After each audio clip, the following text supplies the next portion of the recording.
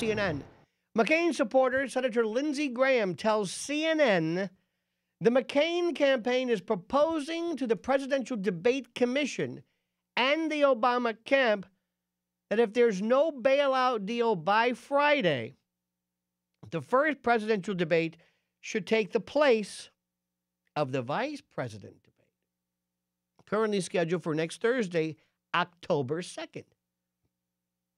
In this scenario, the vice presidential debate between Joe Biden and Sarah Palin would be rescheduled for a date yet to be determined and take place in Oxford, Mississippi, currently slated to be the site of the first presidential face-off this Friday.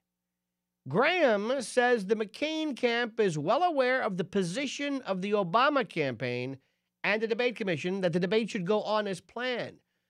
Both he and another senior McCain advisor insist the Republican nominee will not go to the debate Friday if there's no deal on the bailout. Translation: I am scared over the notion of Sarah Palin going up against Joe Biden. She ain't ready yet. Certainly not by next Thursday. While she's being, carted around here in New York, she's not ready for the debate.